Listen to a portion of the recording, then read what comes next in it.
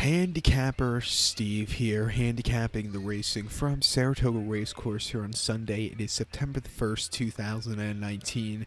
Gonna look at the featured 11th race in the spot, but before I get on to that, remember to please follow me on Twitter at HorseRacingKid5 for more selections for racecourses around the world. And remember to go check out my long shot preview for Sunday, and also join me tomorrow for some Labor Day action from Saratoga, closing day at Saratoga, and at a bunch of other tracks in the country tomorrow also. But it's kind of sad that we're nearing the end for Saratoga, but just think about it. Next week we have some great racing at Belmont, which for years, the last 10 or 15 years or so, opening weekend at Belmont for the fall was usually a very subpar week, but this year with those Grade 1 races, or those $1 million races, it's going to be a good weekend of racing, and I do like the later post time there, but we'll talk about that next week. Join me on Friday for my Belmont opening day preview also. While we're here, let me plug, but let's get to the 11th race from Saratoga, which is kind of the road to the Kentucky Oaks, I guess, road to the Brews Cup Juvenile Fillies, road to the Frizette. The 11th race, it is the Spinaway Stakes. It's a Grade 1 event going for a purse of $350,000, race for 2-year-old fillies. We have a field of 7 horses going to the main track at the distance of ground of 1,400 meters, with a distance of ground of 7 furlongs on the main track. 1,400 meters, 7 furlongs here. My top selection, we're going to go to the number 3 horse, the 3 horse who is perfect alibi. Excuse me, I'm going to go 3-5-2-7 in the superfecta. 3-5-2-7 super. If you're going to play the multi-race here, I think you could go 3 ways. I think you could go 3-5-2. It wouldn't surprise me if any of those 3 win, but as a top selection, we'll take the 3 horse the 3 horse perfect alibi.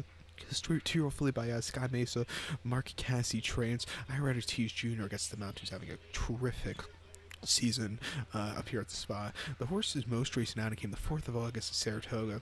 6.5 furlongs in the Grade 2 Adirondack, and the horse won by half a length that day. He sat back early, a little bit wide, but that didn't really matter because this horse had a great turn of foot and just went away with him. A very good victory for this horse. Before that, the horse ran the 6th of June at Belmont, 5.5 furlongs in the Astoria, and the horse finished second by 3/4 length and was closing up well at the end. He was a little bit wide, which, in the 5.5 furlong races for 2-year-olds at Belmont, if you're drawn a little wide, you're going to be basically wide throughout the turn.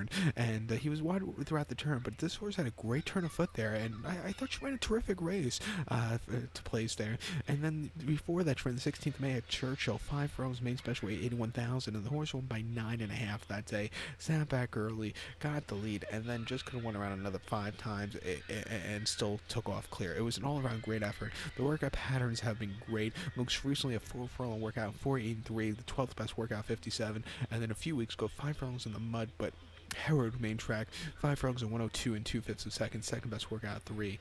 I like this horse a lot. 7-2, I'll take her. Like I said, I also think the 5 horse Figure of Speech could run a big race. She's only started once, but that main victory at Saratoga was quite impressive at earning herself a Sunday buyer. She's another horse. She's training well. I think she get a piece fit, and I think the Belmont horse, the 2 horse Frank's Roquette.